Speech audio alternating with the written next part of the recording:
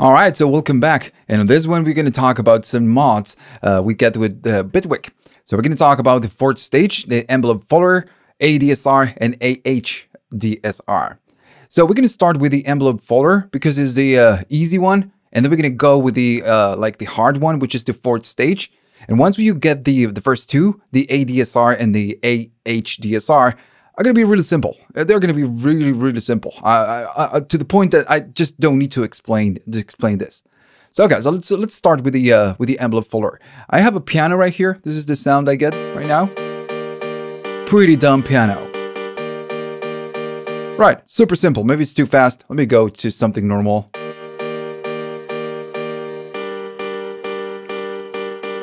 All right, that's it. Just a dumb piano. So I'm going to go right here at the bottom and I get a filter. So of course, if we do some filtering, maybe a little bit of this, a little bit of that, and we are just filtering the piano. All right, so pretty simple stuff. So now what we want to do, we want to modulate these buttons. And this is why we get these controls, these modulators. So if I click on this one, if we go to envelope right here, you're going to get a bunch, but we're going to talk about first of the envelope follower. So this is the one. Okay, so let me select it first. Okay, so this one will work with audio. So the audio signal that will gonna go and play right here is gonna go all over here. It's gonna enter right here, and this one is gonna listen to what this is playing. Right? That's the point. Now, depending on what is playing right here, is gonna try to follow the sound, follow the shape, this waveform we have right here, to provide an instruction to move this knob around. That's it. It's a modulator. So if I play something right now, I'm going to go play it. Notice that we get some movement right here. Now, of course, just like we get with any modulator, we just get some options right here. I'm going to go and put everything to 0. And of course, I'm going to explain what this does. So of course, the sound will come in. This one is listening to the sound and depends on how the sound, how this sounds, is going to go and move a knob. So in this case, the first thing we need to do, we need to decide which element we want to move, which knob. So I'm going to go and select this one, and I'm going to do just a little bit. That's it. So in theory, the sound will come in. This one will listen, and depends on what envelope we have right here, this one is going to move. So if I play this, notice that we get some movement right here. All right. So the first thing is notice that on this panel, you get the waveform. You get a representation of the waveform. And this is how this knob is moving. And notice that this is very choppy right here. So choppy. And right here is choppy as well. And this is because we need to provide a little bit more information to what this needs to do. Since this piano, it's playing really fast. I want to say really fast, but it's kind of fast. Right here, it's just looks choppy because this is what it is actually listening. Now, then we get the rise and the fall controls.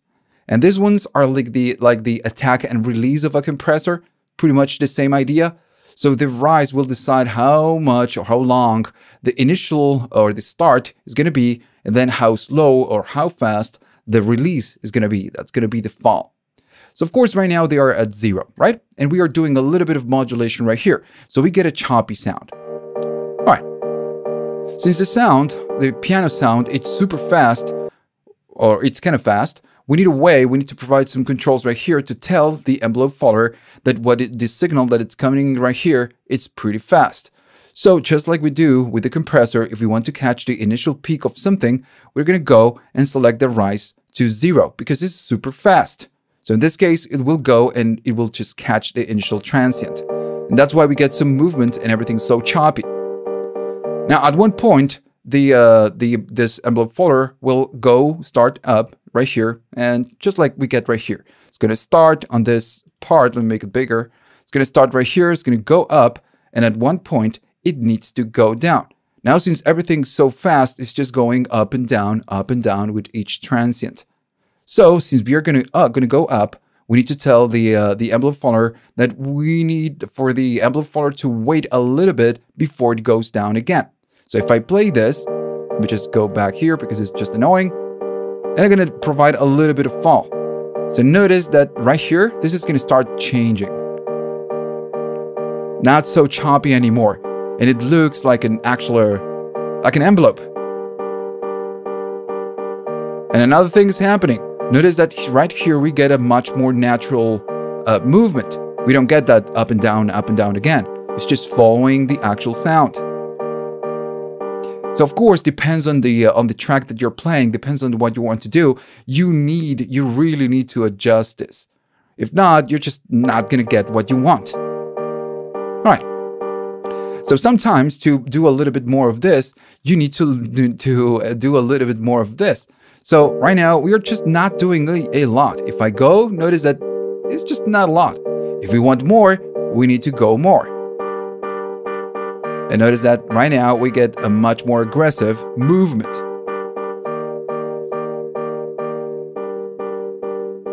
All right, so pretty simple, pretty basic.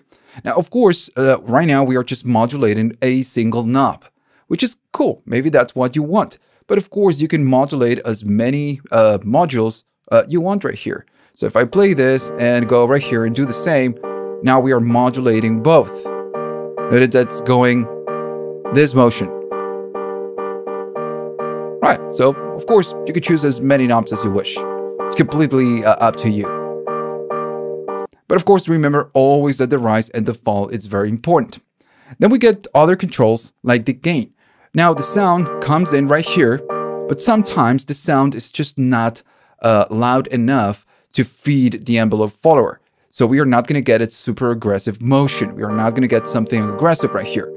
So what you can do, you can drive the module a little bit more by adjusting the gain. So if I do more, I'm going to get more, much more aggressive. Look at the waveform right here. So of course, if you're playing a sound and you're just not getting anything right here, trying to adjust the gain just a little bit more. Then we'll get the modes. Now, this one is the one that we get by default, and it's like the most aggressive, just so to speak. It's like the aggressive one. The RMS is a little bit more smooth.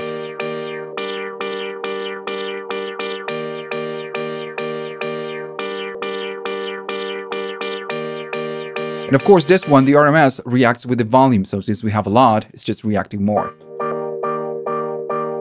There is a tiny difference. Tiny difference.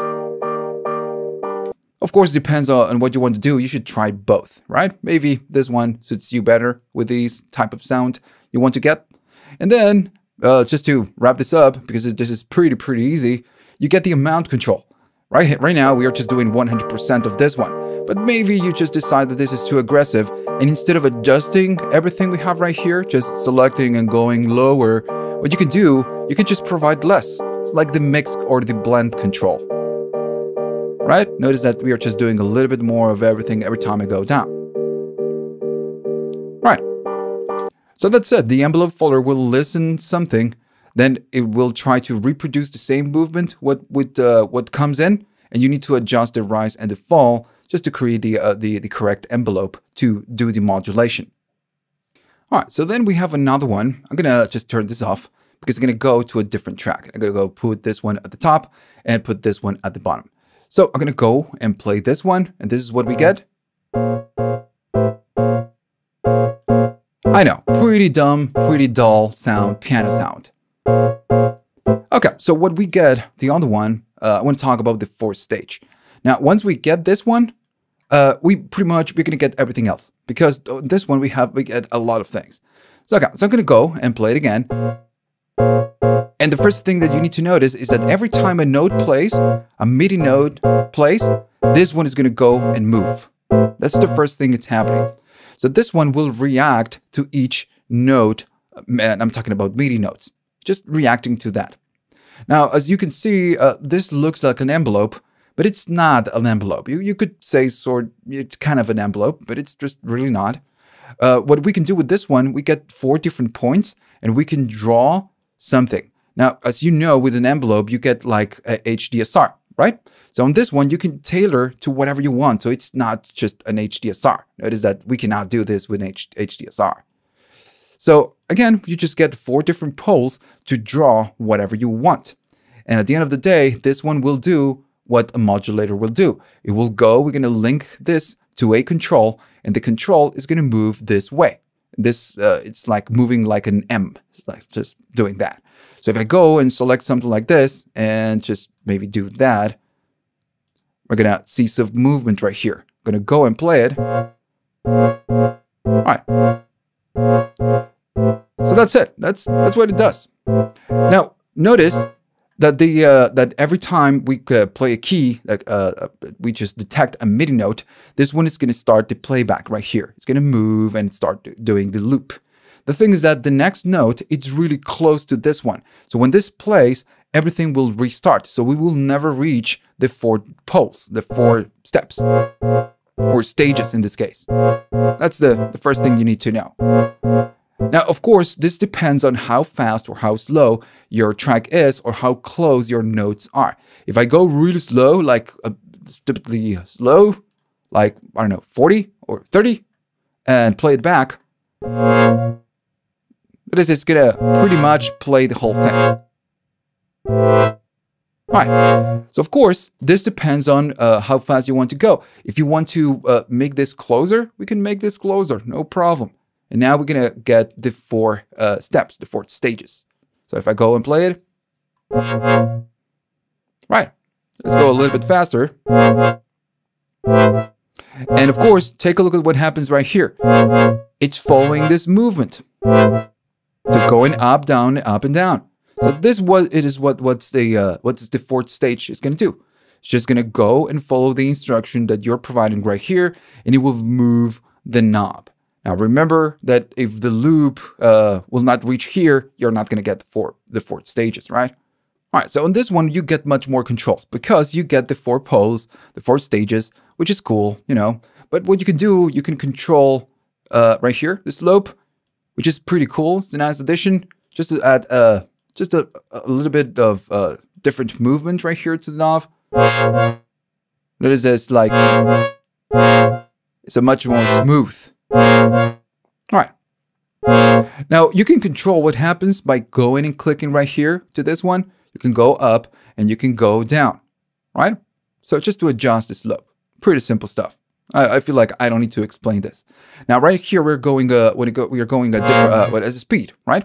So this one, it will divide and it's going to go a little bit slower. So maybe it's going too fast for you, trying to adjust, go to this one, and it will just go slower. All right. So this controls is pretty much to control the position. Something that you could do by dragging, clicking and dragging, right? Really simple. Okay.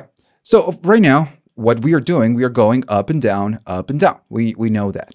Now, the thing is that we start at one point, then we go up, then we go to the original point, like 0, for example, and then we go up and then back again. But it's always starting from this 0 position because it is the start of this value. Now, what you can do, you can go and click plus and minus, and it will go and divide the screen in 2. So what you can do, you can go down, but you can go up again. You can go up and then down to the other side. So if I go here and play this, notice that it's going up, then it's going down, like here, for example, and then going up again. So you can do positive and negative movement, which is something that you don't get with the envelope follower, which is really, really cool. Right, so another thing you can do right here, you get the zoom, and this one is just to zoom, right? Right now is like very, very short, very small, because you get much more space, because maybe you have a very sustained sound, and you can get you can make a much larger movement. That's it. That's the only thing. That's why we're going to use it. And of course, if you click it again, you're going to go back to the zoomed regular position. And this one, it's absurd. It's like really, really long. And you can actually see this if I play something. We are not going to be able to play to the four poles because it's super, super slow. If I go a little faster, doesn't matter. Still super slow. All right. Okay, so that's why we get that zoom option. All right. So then what you get right here, you get how much of this you want to do. And this one is like the envelope follower. Let me just bring the follower right here if it's letting me, because it's not. I'm using the beta, so I'm not sure if it's working properly. With the envelope follower, we get this control right here at the bottom. Yeah. So this one, it's pretty much the same way. It's how much the amount of this one we want to do. So if I play this And of course, I'm going to adjust this so we can go really aggressive on this one. And if I go down, we start to get less of this. And this one goes up and down pretty much the same way. So if I go right here, we get the same result than going up and down. Now, if I adjust this and go all the way up, not negative and positive, just positive, and go down, we go the other way. Notice that it's going backwards. So yeah, so pretty good. So maybe you're just playing something and you're going just up. Well, if you want to try the other way, you just go the other way and it will do the same motion, but the other side, to the other way, to the negative way. So pretty cool, right? So pretty nice addition. All right, so let me just zoom and do something that makes sense, because this one, what we are doing right now is just nothing, just dumb. All right, I'm gonna go right here. I'm gonna disable this one and I'm gonna play it. And let's see what we get. All right. So right now we're just not doing anything. I'm gonna do a little bit of this. Okay. Okay, so right now we're just going up and we are going through the four different stages. Right here you get an option and you can disable how this works. Right now we are gonna loop, and we're gonna loop through the whole thing, right? We're gonna let loop until the sound dies, right? But what you can do, you can say, okay, so I only want to use the pole 1 and the 2. So if I play this, notice that it's just like repeating the same movement twice, because it's stopping on the number 2, and then of course it's looping. If I make it really big, it will not reach the end of this. But if you make it really short, it's going to go and stop on the number 2. You can do the same thing with the number 1 and just use the pole number 1 or the pole number 3. Same idea. And of course, if you use the 4 poles, it's pretty much the same thing. But the sound is just like ending on the port 4 and then starting back again. If I select this one is going to continue, will not restart. So there's no loop. It's just playing until it dies. That's the difference between the off and the number 4. This one, it loops when it reaches the number 4. And on the other one, it will not loop. It's going to play until it dies or the next note gets played. All right, and just to finish this, we have the poly. And this one, I need to do a little bit more explaining, and I need to use a different example. If not, you're just not going to get it. So I'm going to go at the beginning, and I'm going to play this sound. And I know, pretty dumb sound, right? Okay, so I'm going to go right here. We don't have the 4Stage. I'm going to add it right here. I'm going to go and play it. Now, right now, the poly, I'm going to disable this, right? So every time a note, this 4Stage will detect a note, this will just execute. It will start with the loop, with the playback. So if I play this, second, third, and fourth. Now, notice that every time it detects a note, it's restarting everything. It's just going back to the beginning.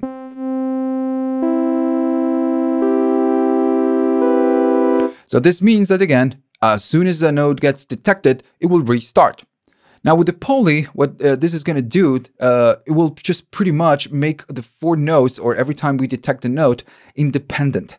So if I play this, notice that it's not restarting. It's just doing it again on a separate kind of a channel for that note.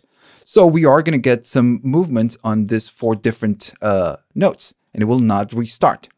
So if I do again something dumb like this, and maybe go to the filter and do a little bit of movement, I'm going to go and play it, and we're going to see the difference.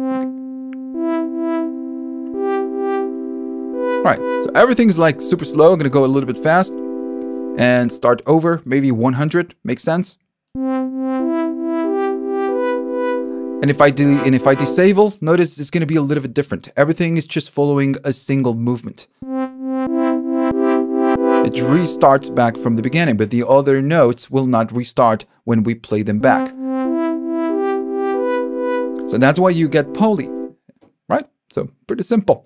Now, of course, this control is really important because we get them on all the other modulators. Now, that's it. For this one, we don't need to do much. That's it. That's all the controls. It's pretty simple to understand. And then, of course, we get the other ones. And I feel like at this point, once you know the envelope follower and the 4Stage, you don't need to learn the other ones because they are really dumb.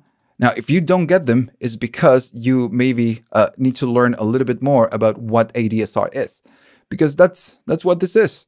We just get an ADSR just to create the envelope, and then we just use it to provide what this is going to do.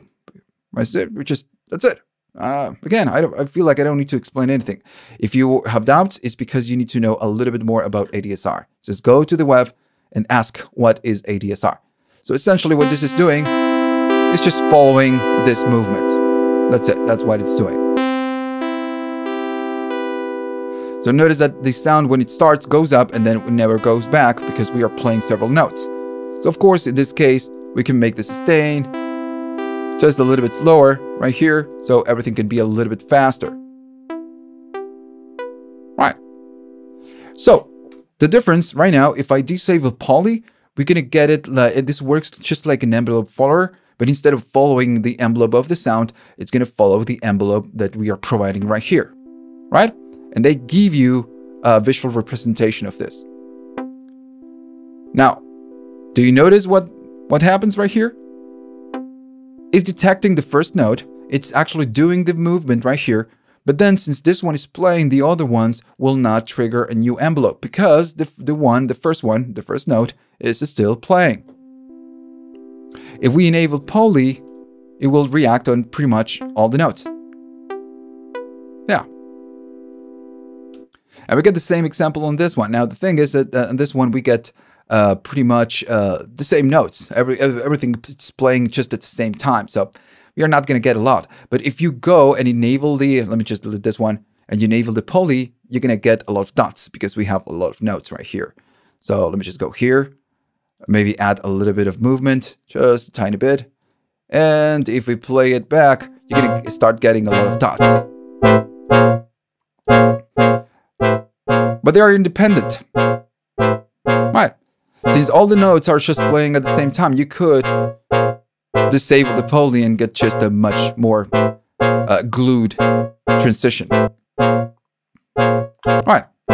So that's it. And of course, you still get right here the controls to control all of this and how much you want to do, the mix amount, and if you want to go up or you want to go down, right? Remember, we can go to negatives.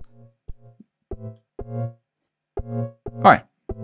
So then you get the AHDSR, which is just like the ADSR, but you get one more control, which is the H.